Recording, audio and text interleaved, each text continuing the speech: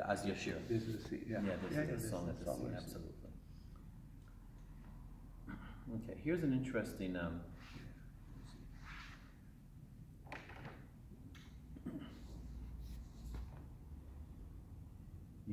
There's often discussions about who are we really, right? So we are not just animals on 2 feet.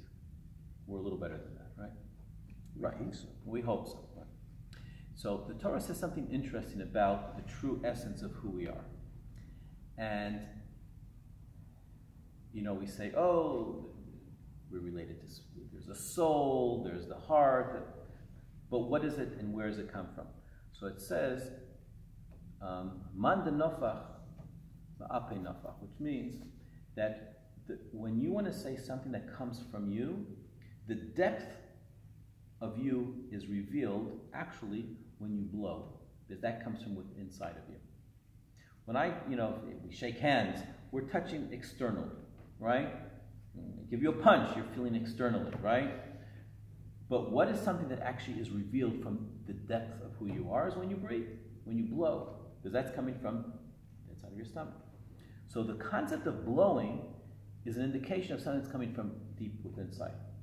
So it says when God created man, it says Vayipach ba'apav nishmat chayim, which means he blew into him the spirit of life. So therefore it says man denofach me'atma nofach, when God blew, he was actually blowing from within him.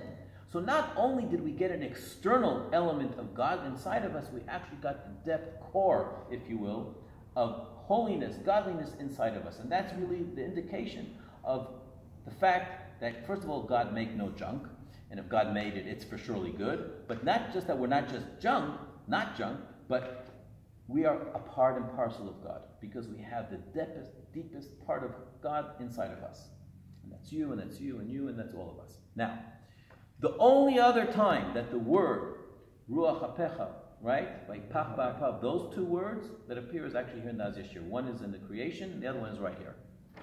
It says Uveruach Apecha ne'elmu mayim. Okay? It says, and the wind blowing through your nostrils, that ne'elmu mayim, the water stood up, and that's how we came through. So in other words, miracles happen simply because he blew. Right? He blew air. Okay.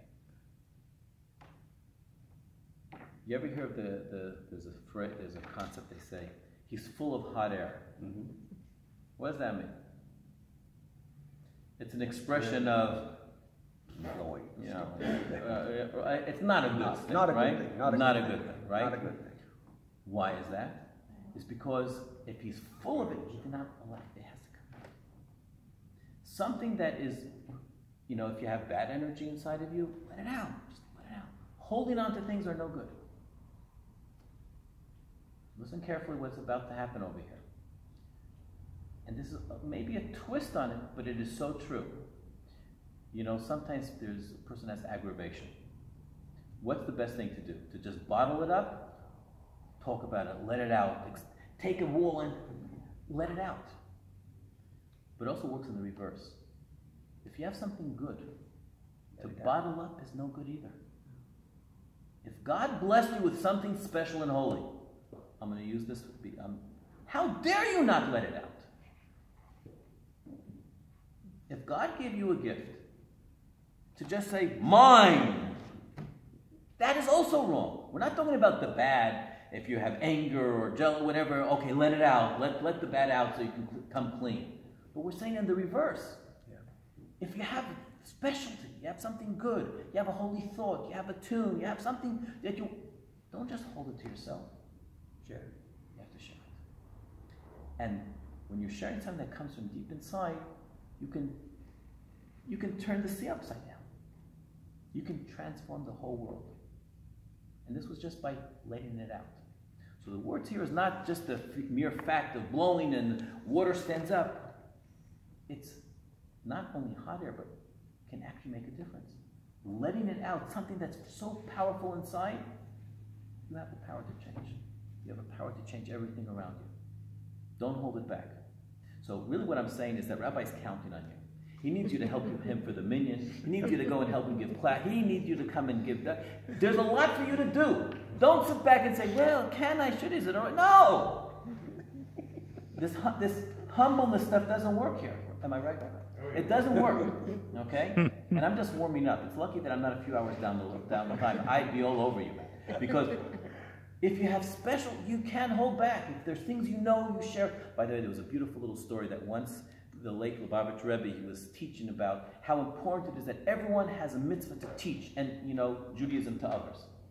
So after this whole long discourse, an old gentleman comes over to the Rebbe and says to him, whatever you said was beautiful, but I don't know anything. I've never went, I've never learned, I have nothing to share. So the Rebbe says to him, do you know Aleph? He says, oh, I know Aleph. So teach Aleph. If you have something, you got to share it, you got to give it, you got to do it. Don't just sit back and say, oh, there's better people that know it. Oh, he knows more, she knows more. Oh, this guy's a genius. No. It's not comparative. It's what you can and what you should. So what you're about to write here, uveruach hapecha, and the energy that comes from within inside of you, you have it for a reason. And every moment that you're living on this planet, that's your chance and opportunity to do something and to be part of this. And don't wait for the rabbi to ask you. Get up and say, Rabbi, what else am I doing? Come on, you're not giving it to me fast enough. I got you a good one here, by the way. Okay, no. I don't know him from a bar of soap, but this guy, he's a good guy. And I think if you get it, this just a little cracking. That I could say, I don't know him from nothing. Okay? I think there's a lot more coming your way, and you haven't even warmed up yet. You have to really go out there. Hey, let it shine. Let it come from within. Let it just blow out there and make it happen. Okay. You ready to use the power from within? I am. Now we're going to do it. Here we go.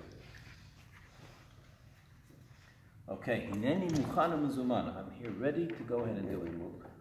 Okay. So if you hold my feather right here, I'm going to start.